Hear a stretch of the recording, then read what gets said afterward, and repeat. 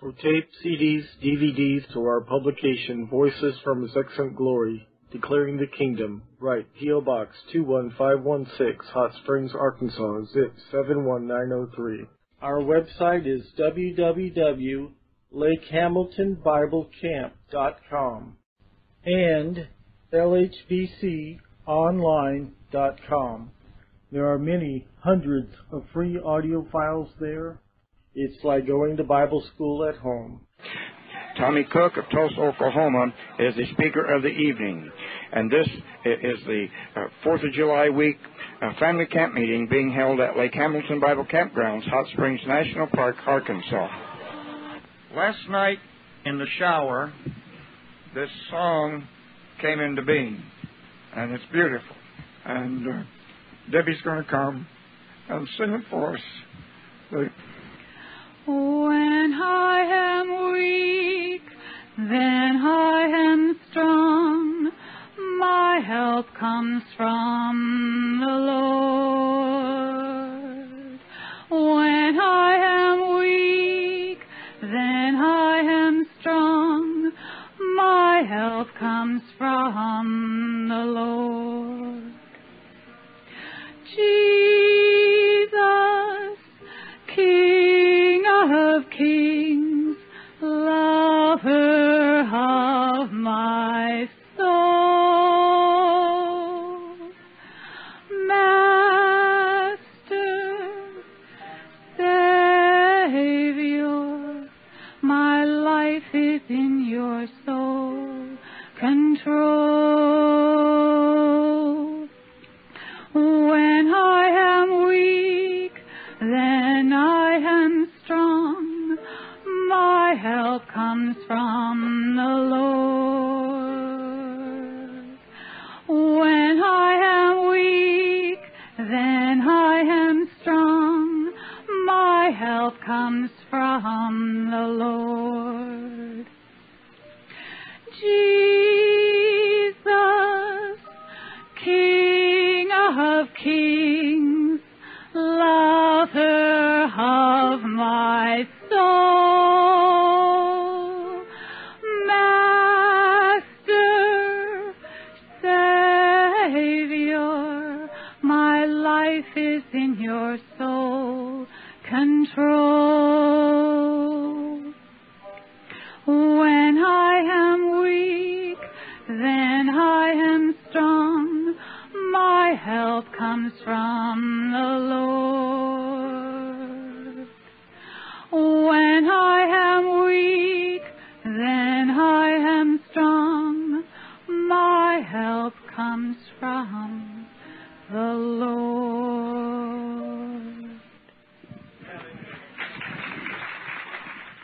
Yes, thank the Lord for the ministry that the Lord has given Tommy of teaching and the prophetic word. Praise God. Let's stand, please. Thank you, Glenn. How many enjoyed the camp meeting? Yeah. Give the Lord a good hand. Praise God. Amen. Amen. Praise the Lord. Father, we thank you for your word tonight. We thank you, Lord, this word is our life. And, Lord, let our life be bound up in this word. Hallelujah. In the name of Jesus. We ask that you'd uncover it, open it up to our hearts tonight as we go into it, Lord. We're nothing without you. We submit to you, Lord. You're the true teacher, Lord. We call upon you to help us and to teach tonight through thy servant. In Jesus' name, and we all said, Amen. Amen. God bless you. Praise the Lord. How many believe the Lord's doing something? In all of us. Isn't that right, Brother Coffey? Praise God. He's doing something. Turn to Revelation. How many know that's the only book in the Bible? I know. 66 books in there. Revelation 12. I want to look at a few verses. Praise the Lord. Revelation 12. Thank you, Jesus. How many believe that the church is under attack? But how many know Satan should be under an attack from us? That's right. Amen? We're not just moving in a defensive mode. We should be moving in an offensive mode. Isn't that right? Amen. Here in chapter 12, look in verse 3. And there appeared another wonder. He had just seen one in verse 1. And this word wonder means sign. In heaven. And that heaven is not where God the Father is. I mean, no, there's no impurity where God the Father is. But wherever a dragon is, you got impurity. And behold, a great red dragon, having 7 heads and 10 horns and 7 crowns upon his heads. And his tail drew the 3rd part of the stars of heaven, and did cast them where? To the earth. And the dragon stood before the woman, which was ready to be delivered, to devour, literally eat up her child as soon as it was born or birthed. And she brought forth a man-child who was to rule or shepherd all nations with a rod of iron, and her child was caught up to God and to His throne. How many believe we're living at the end of the age? How many really believe it? Don't raise your hands if you don't believe it. If you really believe it. Okay, thank you. Praise the Lord. And we see at the end of this age something going to happen. The tail of the dragon. Now, we know the dragon is a spirit. He's a fallen angel, isn't he? And we know that the Bible said he has a tail. And his tail drew the 3rd part of the stars of heaven, and did cast them to the earth. Now, this is not something happened way back there. This is something that's happening at the end of the age, which means there's going to be a great apostasy in the midst of what God is doing. So when God is moving, also, there's also a moving of Satan, isn't there? To destroy and come against the people of God, those who lived in the heavenlies, those who've known the Lord and served the Lord. And yet it says those stars come down from the heavenlies. Now, when is this going to happen? Let me tell you when it's going to happen, basically. It's going to happen at the beginning of the tribulation. Of course, it's going on now. There's a process that's going on now. But of the fullness of it will be taking place at the beginning of the Great Tribulation. How many know the Great Tribulation is coming? Yes. And let me tell you something. The church is going to go through it. You're not going to get out of here if you're living before the trouble. You're going to go through the trouble. How many know He wants to prepare us to go through some trouble? Yes. Amen. I know how the church teaches it in most places, but I tell you, the Lord is going to take us through, isn't He? Yes. By His grace, yes. By His power, and He's going to help us to overcome. Do you believe that? Yes. Amen. Praise God. And so this tail is drawing these stars down from the heavenlies, and it's at the time that God is raising up the overcomers. The word man-child literally is the overcomers. That He's raising, it's a corporate body throughout the earth, throughout the world. And so God is raising up that people. Now, I want to look at this tail just a minute. How many know the word tail means to wag? Or it means hindmost. Now, let's go to Deuteronomy 25. I'm going to teach on this tail tonight for a few minutes. Deuteronomy chapter 25 in the Old Testament. How many know where Deuteronomy is? Oh, good. Thank you, Bill. That's a revelation. Deuteronomy 25, 5th book, Peggy said, verse 17. 25:17. Now I said the tail meant to wag or hindmost, right? All right. Remember what Amalek did unto thee, by the way, when you were come out of Egypt. Now, first of all, how many know that Amalek hit you as you're heading towards your inheritance? As Israel went towards their inheritance, the promised land, right in the wilderness, the Amalek came against them. Yes. How many know that when you're heading towards the goal, which is Jesus, how many know you got an enemy that's going to come at you? Yeah. Amen. It lives right in your own backyard. Can you say amen? Now, here's what it says. Notice how he met thee by the way and smote what? The hindmost of thee, even all that were feeble behind thee. How many know he's going to attack you from the rear? Yes. And then it says, when thou wast faint and weary, and he feared not God. So when people are weak, when they're fainting and weary, how many know the enemy's going to hit them? Yes. He has no mercy. Well, let me tell you, we should have no mercy on him. Can you say amen? Yes. Therefore, it shall be when the Lord thy God hath given thee rest from all thine enemies, including Amalek, round about in the land which the Lord thy God giveth thee for an inheritance to possess it, that thou shalt blot out the remembrance of Amalek from under heaven, and thou shalt not forget it. Hallelujah. Now, what is Amalek? Who is Amalek? Come on, tell me. Who is Amalek? It's the flesh. He was a grandson of Esau, but he's a picture of the flesh. Now, how do we overcome the flesh? Look in Galatians 5. The Bible tells us how to do it. Anybody want to overcome the flesh? I mean, you can't cast it out?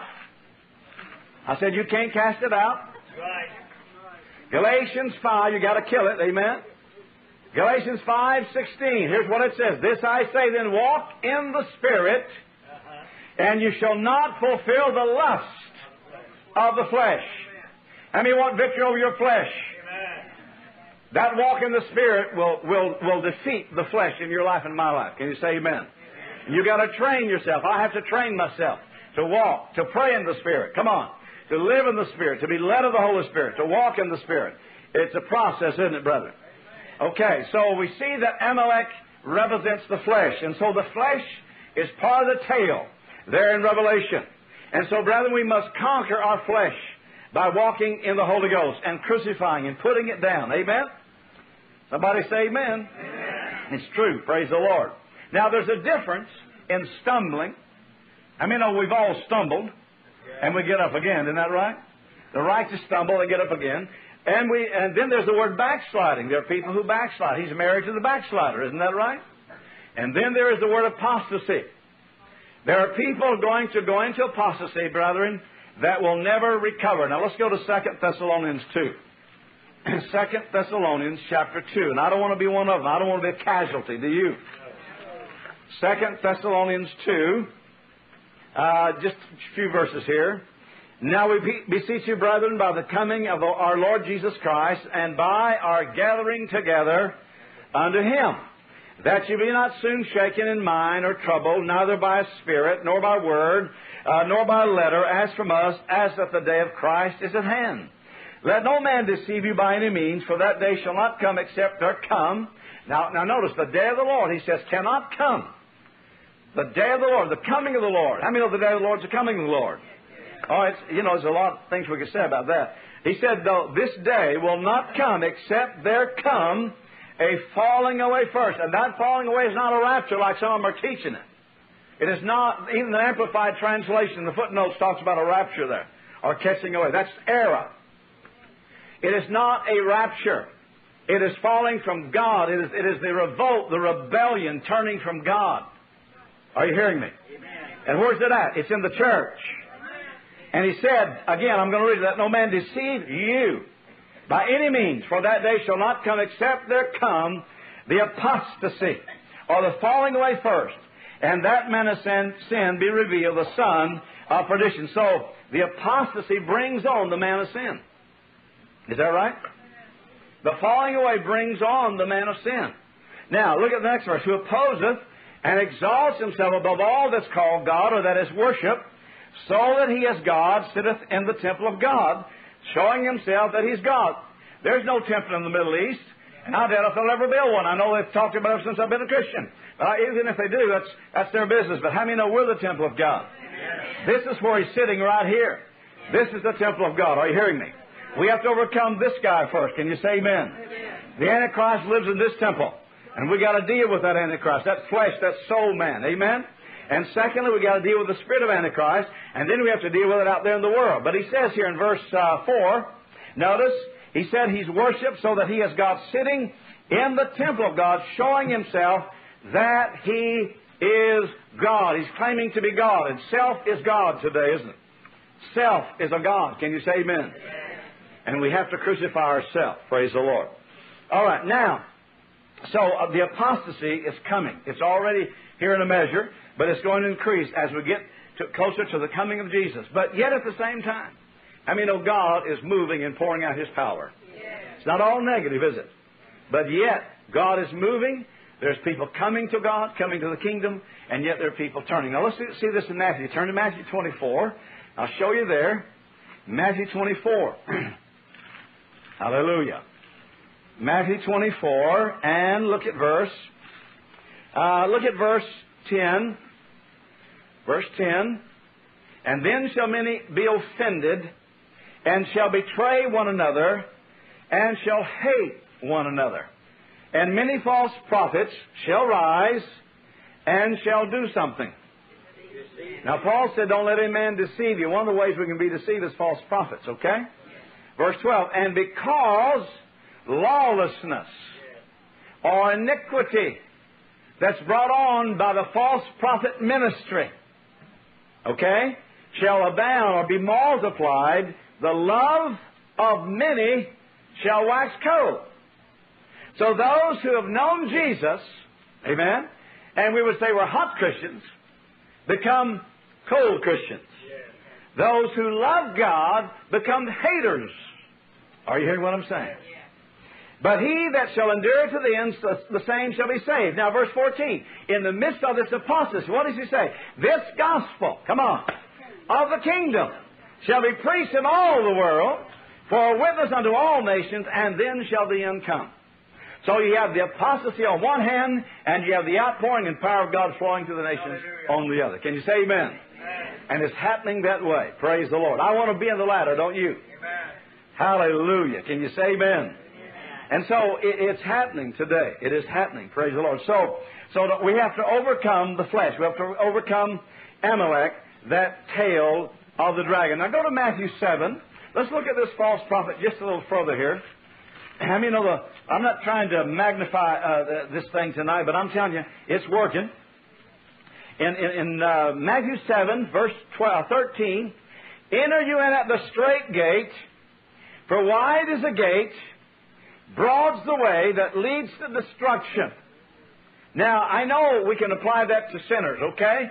But how many know also we can apply this to the church? All right? And many there be which go in thereat, because strait is the gate, narrow is the way, which leadeth unto life, and few there be that find it. And that fullness of life, come on, Jesus said, I'm the way, the truth, and the life. It's that holy of holies life, isn't it? Now, next verse, though. Beware of false prophets. What's keeping people out of that straight and narrow way? It is submitting to the false prophets in the church. Beware of false prophets which come to you. They're going to hunt you out. And how are they coming, brethren? They're coming in sheep's clothing. They're going to look like a sheep, but they still smell like a wolf. Can you say amen? Amen. They got deceptive tracts. They cannot grow wool. Come on, a wolf cannot grow wool, can he? And you know what you need? You need a good sheepdog to discern him. Isn't that true? And we need shepherds today. Come on, they'll warn the church. Amen. Of those that are false. Beware of false prophets which come to you in sheep's clothing, but inwardly, here's a false prophet, inwardly, they have a false spirit. They're ravening wolves. So a false prophet has something in him that's false. Is that right? Amen. Now he comes, he doesn't meet the mature ministers head on. He doesn't meet those who are seasoned, but he goes to those weak ones many times, to those in the church that he can, make inroads to. And you know what he does? He shoots his venom right into them. He shoots his poison right into them. And if they open up and receive the poison, they begin to foam at the mouth and attack the leaders of God. Can you hear that? And so we must recognize false prophets if they come our way. Come on, amen? Remember, it says they're going to search you out. They'll come to you. Praise God. So we need to be warned, don't we? Now look in Luke 6. Luke 6. I believe it's Luke 6 I want. Hallelujah. Luke chapter 6, verse 26. Let's go back to verse 22, rather. Blessed are ye when men shall hate you, when they shall separate you from their company, and when they shall reproach you and cast out your name as evil for the Son of Man's sake. Rejoice you in that day, and leap for joy, for behold, your reward is great in heaven. For in like manner did their fathers to who? To the prophets. I want you to notice the real prophets were hated. They were separated from, they were reproached, and they cast their name out. But look down to verse 26. Woe to you when all men shall speak well of you, for so did their fathers to the false prophets. But I say to you, which hear, love your enemies, do good to them that hate you, and so forth. So they were well spoken of. A false prophet shall be exalted.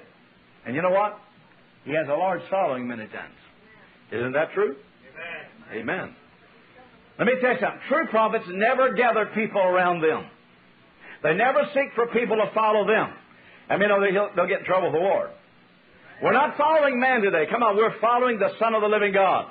We may see Jesus in our brothers and sisters. Isn't that right? Paul said, follow me as I follow Christ. Christ, the anointed one, the Spirit. But we're not out just to follow men, are we? No, we're to follow the Lord Jesus. Praise God. And so, go back to Matthew 24. One other verse, in verse 24. Matthew 24:24. Praise God. 24:24. And here's what it says. For there shall arise false Christs, false anointings, and false prophets, and shall show great signs and wonders, insomuch that if it were possible they shall deceive somebody, the very elect. You have the elect, and then there's the very elect. Amen? And then he said, wherefore if they'll say to you, behold, is in the desert, go not forth, behold, is in the secret chambers, don't believe it. For as the lightning comes out of the east and shines to the west, so shall also the coming of the Son of Man be. For whithersoever the carcass is, there will the eagles be gathered together. And that's the crowd that's death. That's not a rapture. That's the false prophet and their crowd in verse 28. And they're going to be gathered, brother, as a carcass. It says eagle, but it can also be vultures. Amen? Hallelujah. So, we must overcome the flesh. We must overcome the false prophet. Now, let's go to Isaiah 9. And let's see this tail of the dragon. In chapter 9, verse 13, verse 14. Therefore, the Lord will cut off. How many know He can do it today, too? From Israel, head and tail, branch and rush in one day. The ancient and honorable, He is the head, and the prophet that does something, teacheth lies, he is the tail. Let me see that. Amen. The tail of the dragon is the false prophet ministry. So if the stars are falling from heaven, don't you think the false prophet ministry is active in this end time? Huh? Among the people of God. Because it's the people of God that's fallen out of the heavenlies. Is that true? So we must be aware that there is such a thing as false prophets. Amen. In the land. Can you say amen? All right, now I want you to go to Revelation 13. Let's see this false prophet. And I believe in this false prophet ministry at the end of the age. You have the National Council churches, World Council churches. You have the Romanism. You have the Catholicism. You have all the denominational heads. You have the charismatics who are warming up to the Catholic Church. Many say we have to go back under Rome. My gospel I preach is not Romanism. It's the old Jerusalem gospel. Hallelujah. Jesus started. Are you hearing what I'm saying? I'm not coming under any hierarchy or pope. How about you? I want to be under the head, Jesus. Okay. Revelation 13. Now, there's a lot of good people in all those groups. Don't misunderstand me. And how many know we must love the people but hate the system? In Revelation 13, look with me in verse 11. And I beheld another beast. You'd just seen one earlier, but here's the second one. I beheld another beast coming out of the earth, coming out of the carnal realm, the earth itself. And he had two horns like a lamb, and spake like a dragon. He's got dragon breath, right? Yeah. All right, verse 12. How many know a false prophet has dragon breath? He's going to speak by a spirit that's false. Verse 12. He exercises all the power of the first beast before him. He has the same power as the beast, brethren. This false prophet has the same power as the first beast John saw. How many know the Holy Ghost has the same power as Jesus? Do you know that? And causes the earth, those who live in the carnal realm, and them that dwell therein. Notice that those who dwell there. That's their dwelling place. That's their residing place. Their home. Those who live in that realm. Okay, he says he causes those that dwell there to worship this first beast. Now, how many know that the false prophet counterfeits the Holy Ghost? Now, the Holy Ghost causes you and I to worship Jesus. Amen? He don't lift up a man up, or a denomination up, or a group up. He lifts up Jesus. Amen? Now, it says here, whose deadly wound was healed. All right, verse 13. And he does great wonders, so that he makes fire come down from heaven on the earth in the sight of men. But I'm telling you, the Holy Ghost is not a show-off. Come on, He'll do it. He'll do it at the proper time. Amen? And He'll do it when the Father and the Son say it's time. Amen? Praise God. All right. Then it says He deceived all them that dwell on the earth by the means of those miracles which He had power to do in the sight of the beast. The Holy Ghost is not a deceiver. Amen? Saying to them that dwell on the earth, they should make an image to the beast, which had the wound by a sword, and did live. And the Holy Ghost is here tonight to bring you and I into the image of Christ. Amen? So everything God does, Satan is imitating it. So there is that false prophet ministry that must be overcome. Now let's go back to Daniel. Daniel 8. And I'm going to show you one other scripture, and I'm going to show you how we're going to overcome that. Hallelujah. Not enough to see it. We've got to know how to overcome it, don't we? Daniel 8. Daniel 8, verse 8. He's talking about Alexander here. Alexander's kingdom was broken up into 4 horns. It was a large horn, broken up into 4 parts. And he says in verse 8 of chapter 8, Therefore the he-goat waxed very great when he was strong. The great horn was broken. That's when Alexander died. And for it came up 4 notable ones towards the 4 winds of heaven. And out of one of them, so there's 4, and out of one of the 4 comes a little one, right? Came forth a little horn, which waxed exceedingly great towards the south, toward the east, and toward the pleasant land. And it waxed very great even to the host of heaven. And now notice what this little horn does. It goes right with Revelation 12. It casts down some of the host of the stars to the ground. How many see that? Huh? Now he's talking about the little horn as he rises in the earth. That's the time it's going to happen in the tribulation. All right? I know there are those who say the tribulation's over, and I say that's baloney and hogwash. I mean, no, some of it has been in AD 70, but I'm telling you, the Great Tribulation, we're still facing it. God has dealt with me all these years to preach it and to stand and to declare that the church is going to go through great tribulation. If you don't believe it, read Revelation 7. They come out of great tribulation. Amen. Wash their robes in the blood of the Lamb. Hallelujah. All right, now, notice what it says. Yea, he stamped upon them. Yea, he magnify himself, even to the prince of the host, and by him the daily sacrifice was taken away, and the place of his sanctuary was cast down. I want you to notice, in verse 10, the stars are cast down. In verse 11, the sanctuary is cast down. How many see that?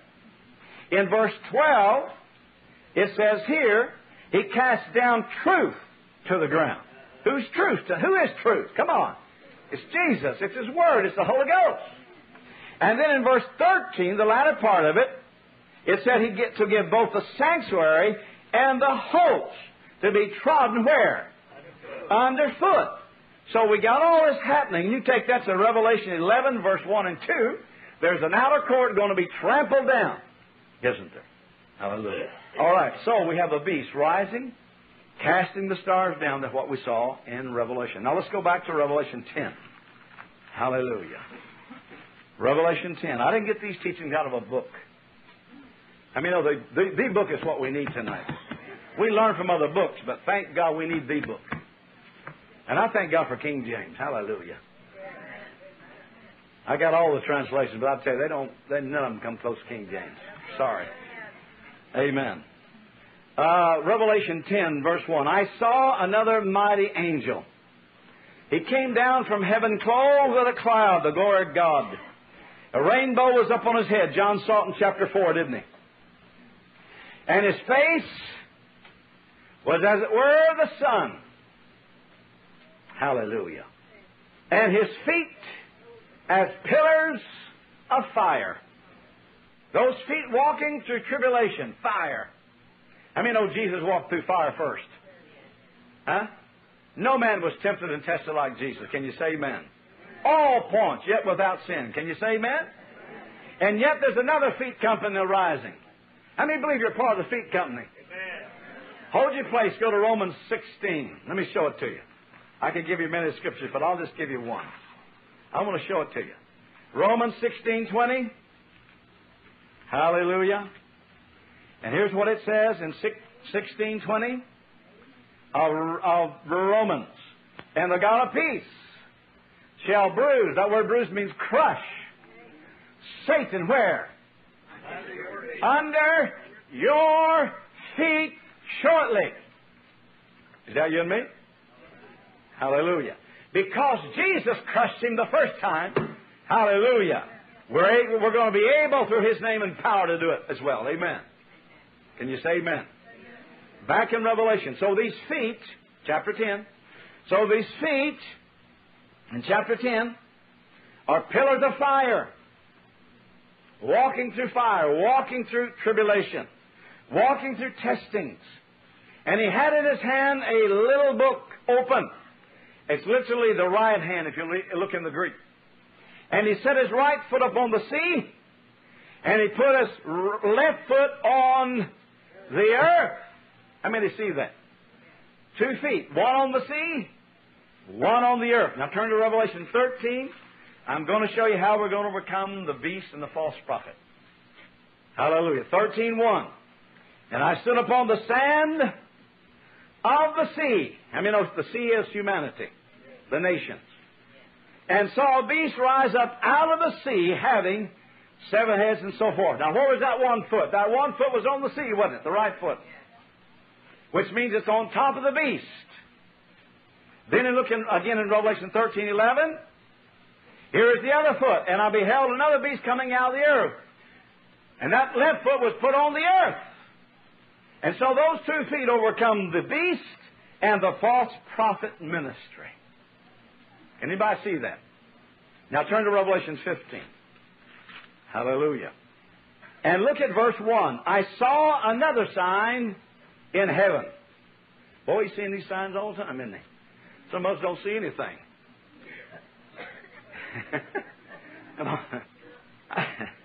I saw a sign or wonder in heaven, great and marvelous, 7 angels having the 7 last plagues, and in them is filled up something. Notice, I want you to notice it's filled up with the wrath of God. How many know if it's filled, it's full? And I saw as it were a sea of glass mingled with fire. And them that had gotten the victory, and that word victory is overcomer, over the beast, over his image, over his mark, over the number of his name or nature, standing on the sea of glass, having the harps of God. Hallelujah. Here's some overcomers that overcome that beast. Do you believe that? Amen. Hallelujah. And they sing the song of Moses and so forth. And so they have overcome. Now look in Revelation 20. Here's overcomers right here. Praise God. Anybody want to overcome? 20 verse 4. Revelation. And I saw thrones, and they stood upon them. And judgment was given to them, to those that are on those thrones. And I saw the souls of them that were beheaded for the witness of Jesus, the testimony of Jesus, and for the word of God, which had not, now look at this, which had not worshipped the beast, not his image, not had received his mark upon their foreheads or in their hands, and they lived and reigned with Christ 1,000 years. How many believe they overcome? They may lay their life down, but they refused to worship that image and that beast and all that's connected with it. Amen? Come on, greater is He that's in us than he that's in the world. You know, when he said that, he's talking about those who try spirits, those who overcome false prophets, and the spirit of Antichrist. Anybody want to overcome? We better, hadn't we? We had better. So we overcome tonight by becoming part of that foot company. Amen. We put our foot on the sea, our foot on the false prophet, and the beast itself. Praise the Lord. All right, now let's go over to Revelation 12 again. And we said here in chapter 12, where we started, that in verse 4, his tail, this is the dragon's tail, isn't it? The dragon's tail, drew the third part of the stars of heaven and cast them to the earth. Okay? So the dragon is literally behind the stars falling. Is that true? Okay? But how do we overcome the dragon? I'll tell you 8 ways God gave me today. You want to know what they are? And that's my whole message. I thought that's what I was going to preach tonight. how the dragon was coming down. How many know he's coming down? Deliverance is one of the keys. Luke 10, when they were casting those demons out, Jesus said, I saw Satan fall from heaven as lightning. Remember that? That's the key. That's one of the keys right there. Amen. God has a network, according to Ezekiel, that's going to bring the devil down. Hallelujah. You know that? God has a networking today around the world that's going to bring the dragon down. Hallelujah. Somebody give him Jesus praise. Amen. Hallelujah. Amen. Hallelujah. Another scripture said he'll bring strangers against him in the Old Testament. Now here, look in chapter 12 just a minute. Look down to verse 11. Here are the overcomers. And they overcame him, the devil, by the blood of the Lamb. Come on. And by the word of the testimony. And they loved not their souls, their lives, unto the death. And so we overcome by the word and by the blood, don't we, brother? And how many know there's going to be a great big old chain that's going to be wrapped around him?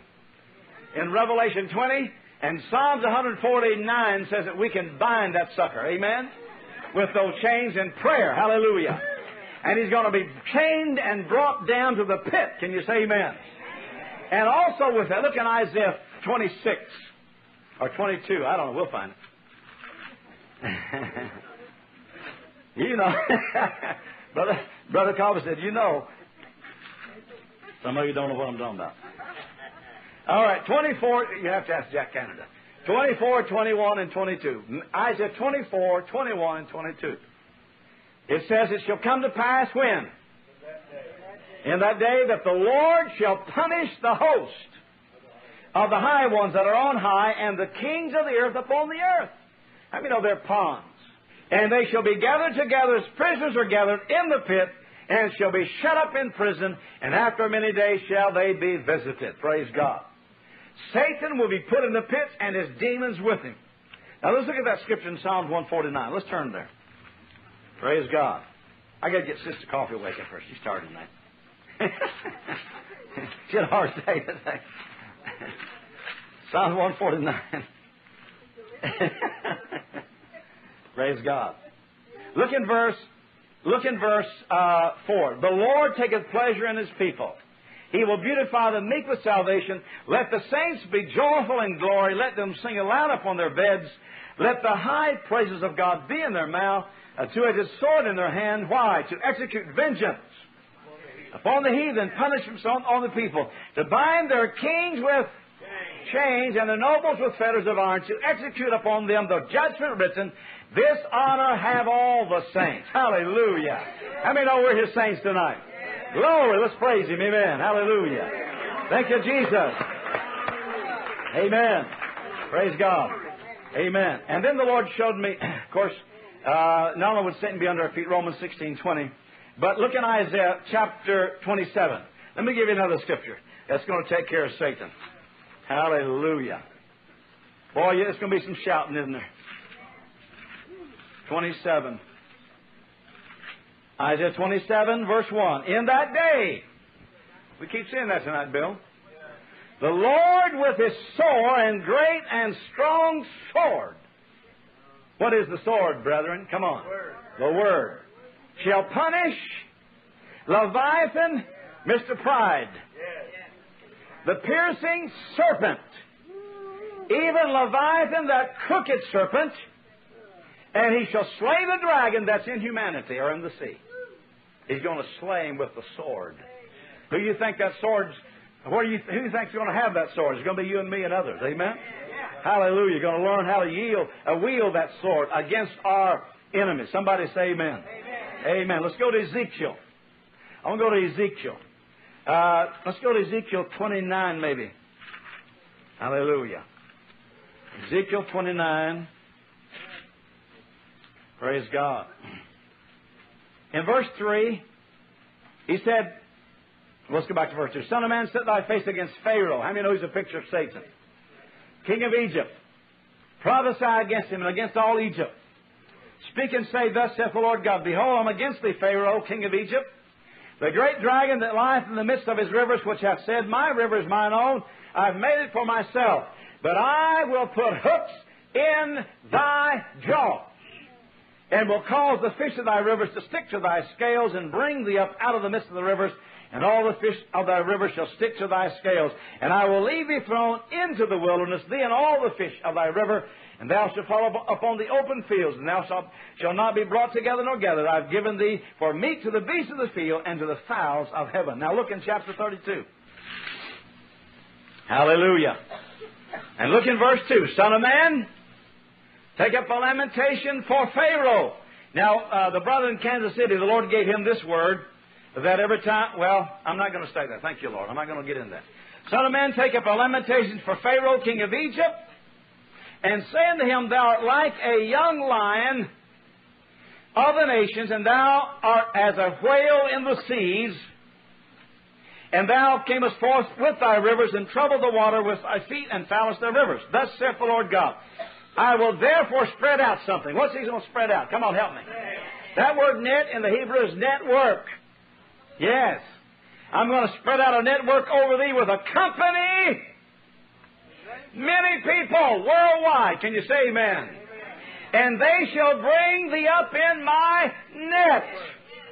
Network. And then I will leave thee upon the land. I will cast thee forth upon the open field. And because all the fowls of the heavens remain upon thee, and I will fill the beasts of the whole earth with thee. Now, when's this going to happen? Look in verse 7. When's it going to happen? And when I shall put thee out, I will cover the heaven, make the stars thereof dark. I will cover the sun with a cloud, and the moon shall not give her light. That's Matthew 24. How many see that? Hallelujah. Praise God. Well, there's a lot more there if you want to read it. Amen. So God is at work, isn't He, brethren? Do you believe that? Praise God. Let's go to Revelation just a minute. We haven't got through his tale yet, have we? I want to go to Revelation chapter 2. I think it's verse 9 I want. Now, you know, brethren, you see the dragon a lot here in Revelation. It's an end-time book, isn't it? Satan is at work against the church. In chapter 2, verse 9, now look at this verse. Jesus said, I know thy works, and tribulation, and poverty. But thou art rich, right? And I know the blasphemy of them which say they're Jews, and they're not, but are the synagogue of Satan. Listen to the church of Satan. Now come on down to verse 13. I know thy works, where thou dwellest. Now here, first of all, he says, church, I know where you're living. I know where you're dwelling, where you're residing, okay? He said, I know where you're at. Even where Satan's seat is. I wonder how many churches that Satan has a throne in. How many homes does he have a throne in? He's talking to a church here. Where Satan's seat is. Now there's somebody here, you need prayer right here. And it's going up my arm. You need prayer. Stand on your feet. Left arm in this area. He goes to sleep, gives you a problem. I don't know what kind of problem you have with it, but God's given it to me. Stand on your feet right now. Anybody I can just feel like it's going to sleep on me right now. What operates. Praise God. Okay, you got two of them. Is that it? Should be another one. Okay. Let's reach our hands out to Him. Father God, we thank You for healing our sisters in the name of Jesus. Our sister back there, was she standing back there? Okay, stand back up. Father, I thank You tonight for healing that arm, that left arm. Left arm, in Jesus' name. I rebuke that condition in these arms in the name of Jesus, and we ask, Lord, that You heal, that You touch each one, Father God. In the name of Jesus, we give You praise and honor and glory. In Jesus' name, and we thank You, Father. Amen. Let's give Him praise. Come on. Hallelujah. Praise God. Amen. Well, it's subsiding. Starting to leave a little. Praise the Lord. That's the way it works. All right, now, where are we at? I get in the Spirit and I forget where I'm at. 2:13, right? I know thy works and where thou dwellest, even where Satan's seat is, and thou holdest fast my name, and hast not denied my faith. Now, notice he said two things to this church. You're holding on to my name. You haven't denied my faith, but yet Satan is dwelling there. I mean, see that. And then he talks about Antipas, where he was martyred, who was slain, where Satan dwelleth. So he's residing, he's taking up home, so to speak, there in that church. How many know the enemy comes to divide and conquer? Does he? He took up his abode right there. And yet, you know what? Look at verse. Now look at this. Look in verses. Let's see here. Look in verse 12. Let's see what the Lord said to this church. To the angel of the church in Pergamos. Okay? This is the third church. Okay? Let's see what this word Pergamos means height or tall. All right? Now, these things saith he which has something. What's he got? Sharp sword with two edges. How many see that? How many believe the Lord's going to take that sword and work on this church? Because if you read on down here, they not only had Satan among them, but there was a doctrine of Balaam among them, and also the doctrine of the Nicolaitans, which means the ministry was controlling the people of God. I mean, that happens in a lot of places. And the Lord said something to them in verse 16, repent or else I will come unto thee quickly, and will fight against them with something, the sword of my mouth. How many see that? Now, brethren, I'll tell you something. Balaam was killed by a sword, literally a natural sword. He was a soothsayer when he died. Israel, when they went a-whoring, because of Balaam's teaching, they went a-whoring after the flesh. God killed many of them with the sword in other ways. And the Lord's saying to this church, if you don't repent, I'm going to come with my sword, the sword of my mouth. And I'm going to deal with that thing there in your church. Amen? And I'm telling you, brother, how many know when he comes, he said, I'll come quickly. And I wonder what he's going to do in this church. How many know he's going to clean the church up? You believe it? Amen. Now let me ask you a question. If Satan is dwelling among us, is there deception on hand? Nobody's discerning this bird. Huh? Is that right? The accuser, the adversary, is right in the midst of the church, and nobody's sounding the trumpet. Now, the third message to the church, the third trumpet message, and the third seal all deal with famine, whether it be a spiritual famine or a natural famine. And God wants to deal with that thing. Okay, now, let's go back to this tale. Okay? So we said that Amalek's part of the tale, right? We've seen the false prophet ministering, the beast, part of it. The dragon, it's his tail. We showed how to overcome all that. Let's go to Isaiah 19. Isaiah 19. Thank you, Lord. Isaiah 19. And look at verse 15. Well, go back to verse 13. The princes of Zon are become fools. The princes of Nob are deceived. They have also seduced Egypt, even they that are the stay of the tribes thereof. The Lord hath mingled a perverse spirit in the midst thereof, and hath caused Egypt to err in every work thereof, as a drunken man staggers in his vomit. Neither shall there be any work for Egypt, which the head or what? Or branch or rush must do. Now we know Egypt's a picture of what? Come on, help me. The world. Lust the eye, lust the flesh, and pride of life. And how many know the church is living in the world? And how many know there's a lot of world in us? Satan is a god of this world, or god of this age, isn't he? And how many know the Lord must purge out that spirit out of the church, and where we'll come to the place where the world will hate us as it hated Jesus. But today the church is not hated like that in some places. But the closer you get to the Lord and you get the world out of you, how many know the world's going to literally hate you? Is that true? And that's the people God's going to use, I believe, to bring Satan down, and that's the people Satan hates. Can you hear that? Amen. So the tail of the dragon is connected with Egypt. Now, how do we overcome the world? 1 John 5. Hallelujah.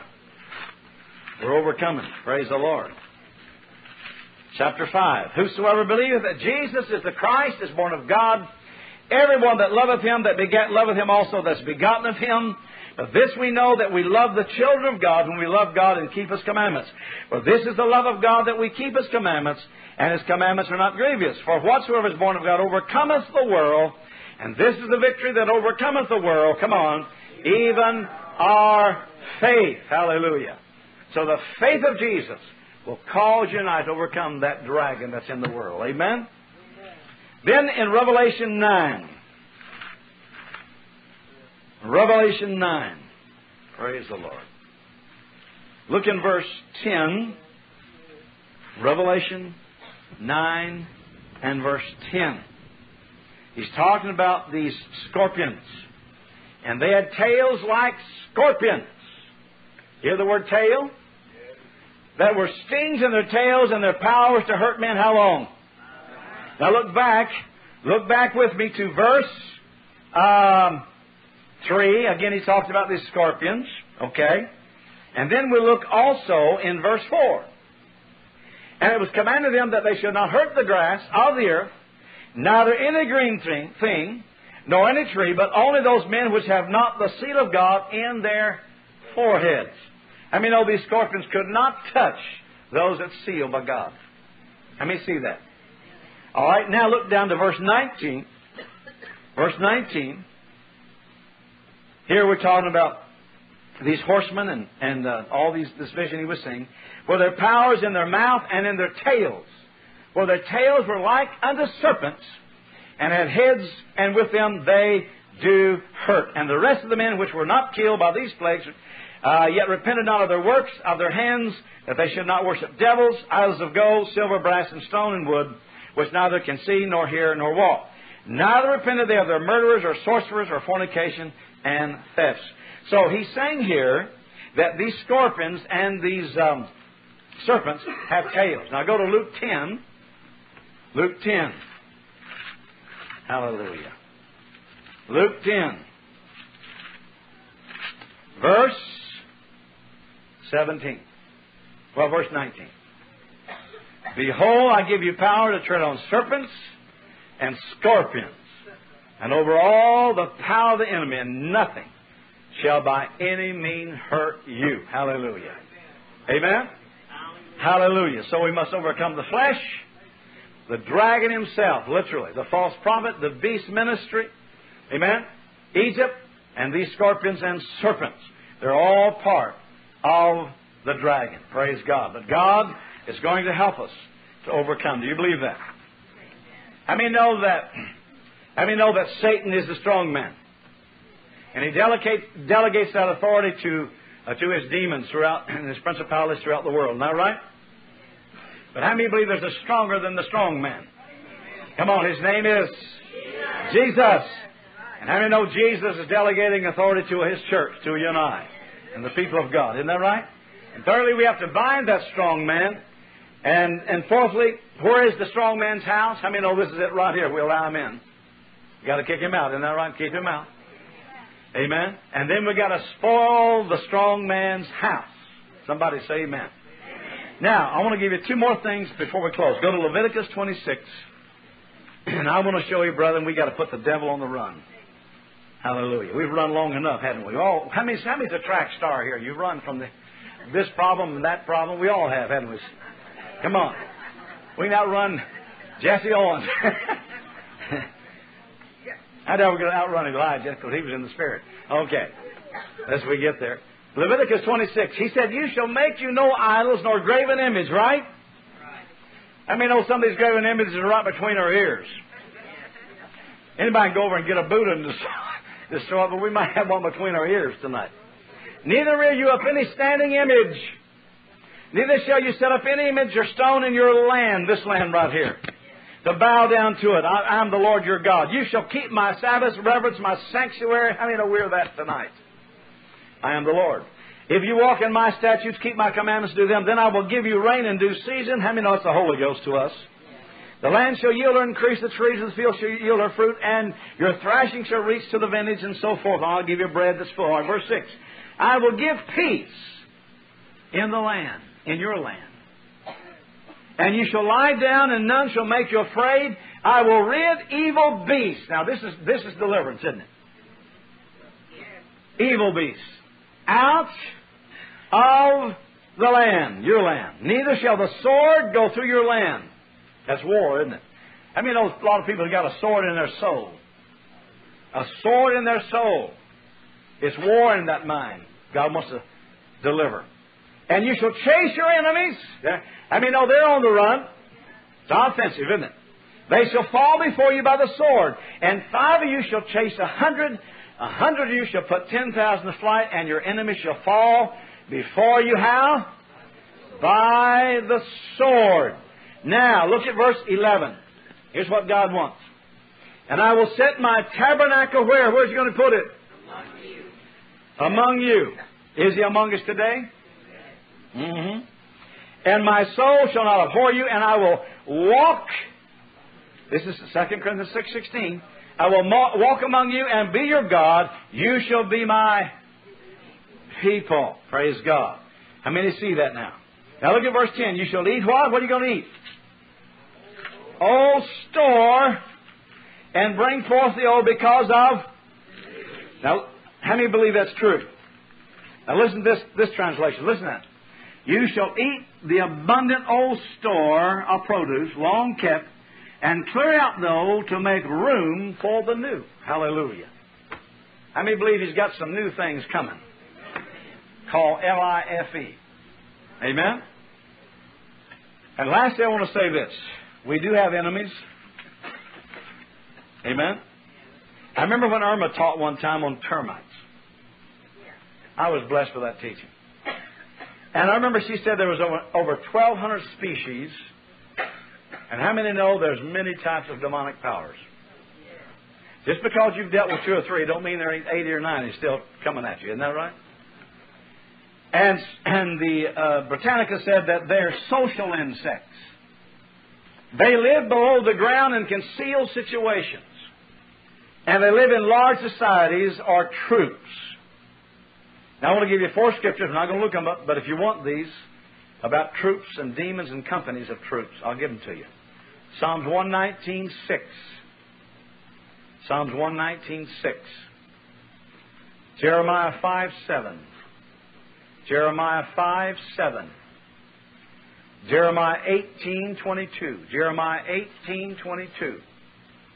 And Psalms 18:29. Okay? How many know that? You know, when Brother Pitton was here, when he went to the demonic realm, he saw those spirits that were well dressed, well groomed, and he said they never went anywhere except together in company. And how many know that troops and companies have been let loose against the people today to destroy and kill and maim? Amen? These insects live secretly for years in a house, unattracted. They attack the root systems of crops even. They're highly organized in the termite world. I mean, Satan has a kingdom. And brother, it's highly organized, isn't it? And he's delegated that authority to, of course, his demons. And how many know the damage of these termites is often done before their presence is discovered? Is that true? They work in a subtle way as long as they can remain hidden in their work and their work undetected. They devour timbers from the inside out. How many hear that? And they have a regular caste system. There's a queen and a king. How many know there's a king called pride and there's a queen called the harlot that Satan uses? And they operate strictly as a commune. They're never invited to a home, but usually have a reason for coming. Anybody hearing that? Okay. They're an intruder. They're an intruder, not an invited guest. And they're discovered by their destructive behavior. Maybe traumas, shocks, accidents, operations, whatever. Now listen to this. They're destroyed by strong chemicals. But how many know we have one in us tonight that's stronger than chemicals? Hallelujah. In the mighty name of Jesus. And I want to say 2 things in close. I won't get into this. I won't touch this tonight. How many believe that God wants us to go on and move up in Christ? Some of us are looking for a big old table in the sky called a marriage supper. You ever heard that? I want to tell you it's not going to be that way. You know the marriage feast is happening right now? There's an intimacy between you and Jesus now. There'll be a finalization to it. Now listen to this. The marriage supper. Listen. I'm going to close with this. The marriage supper of the Lamb is the place in the Spirit where the sons of God receive the seed of Christ within their souls. And the long sought-after change begins to occur in that soul nature. Said another way. The wedding feast, therefore, is the new thing God is doing in the earth at this time, in which the Spirit of God is overshadowing the elect of God, the called out of the called out, inseminating their souls with His own divine nature. Hallelujah. I mean, believe He's put the seed in us. And that seed has to grow and develop now. And it's up to us. Amen? And all the junk we get out of us, God can pour into us. And we can grow quickly and rapidly. I mean, we don't have the time now today to play around. We must grow in God. Amen? Amen. How many want the enemy under your feet? Hallelujah. Let's stand and praise Him. Amen? Praise God. Thank you, Jesus. Thank you, Father. Hallelujah. Father, we thank You. The greater one lives in us tonight.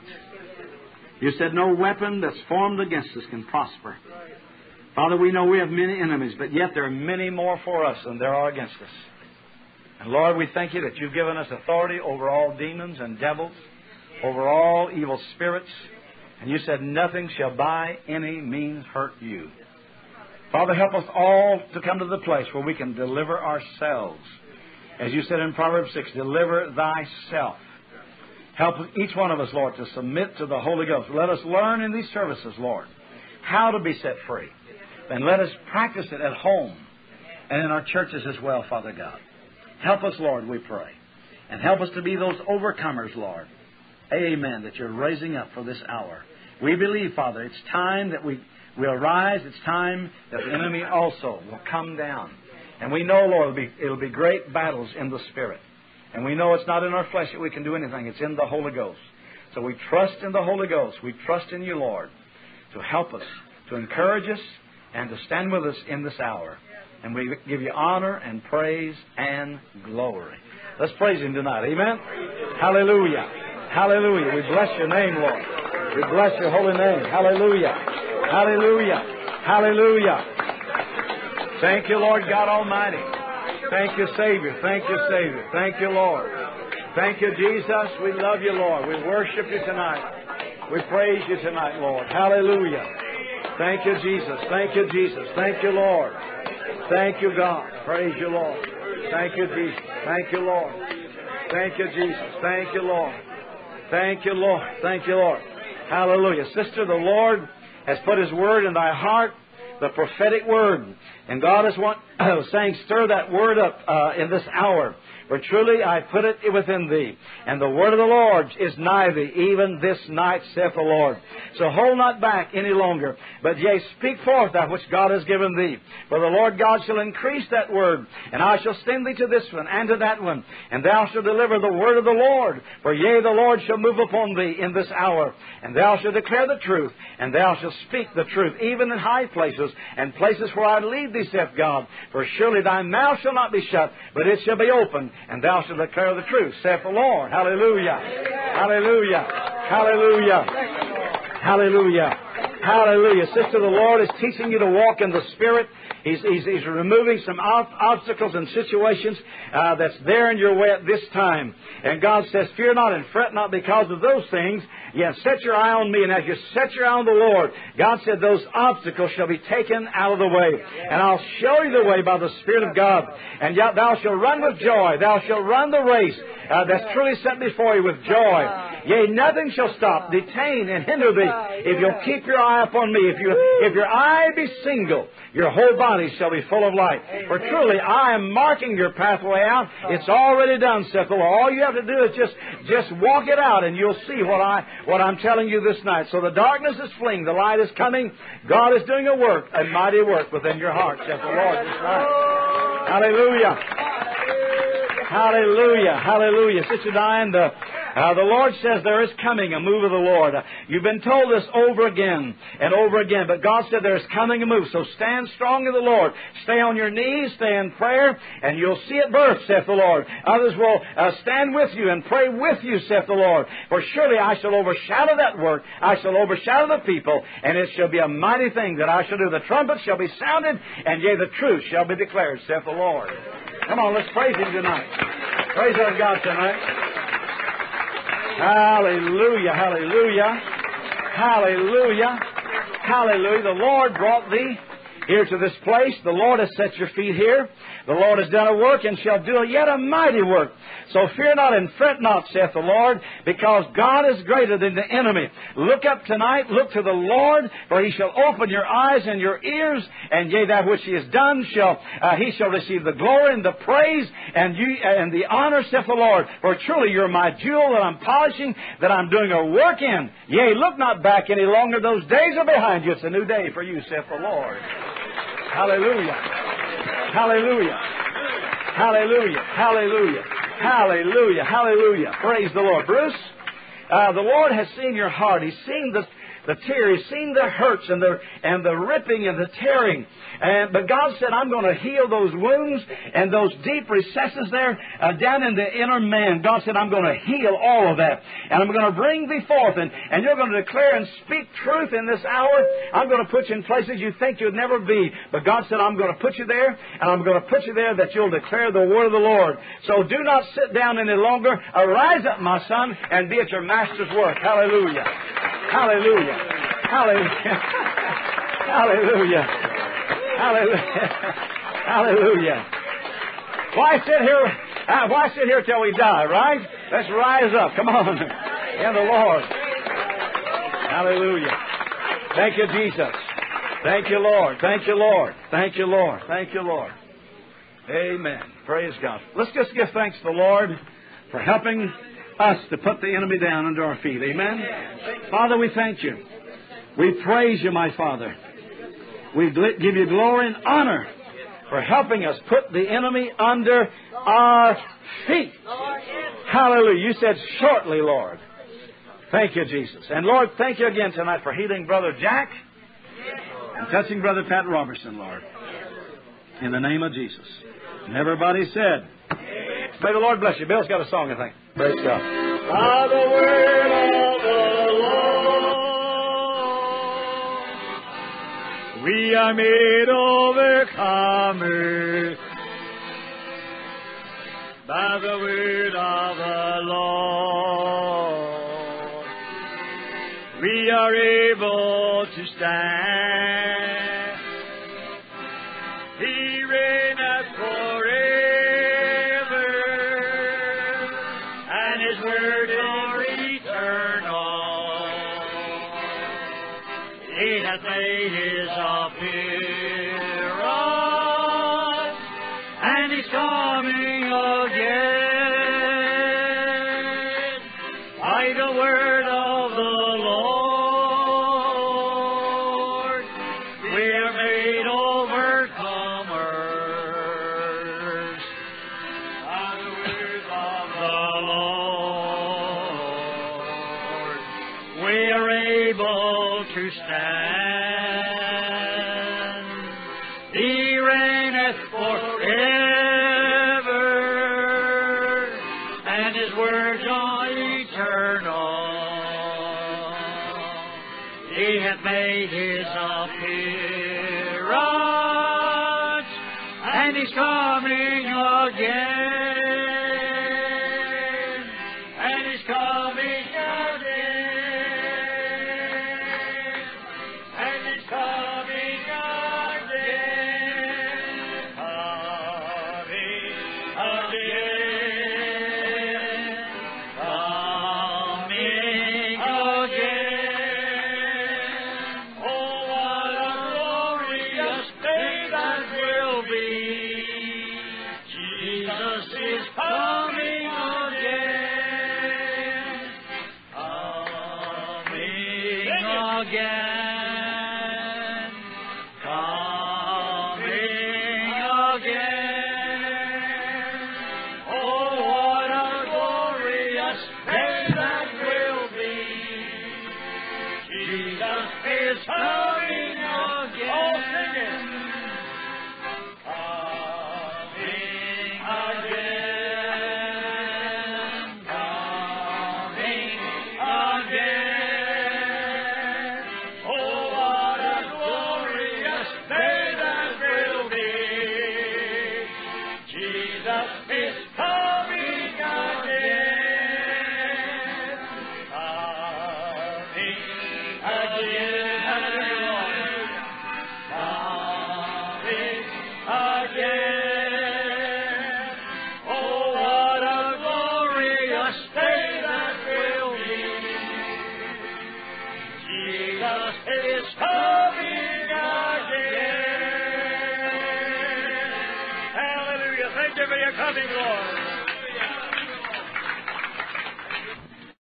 This is the end of this message.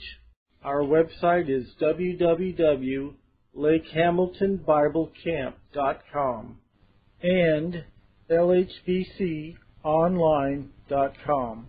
There are many free audio files there. It's like going to Bible school at home. Thank you.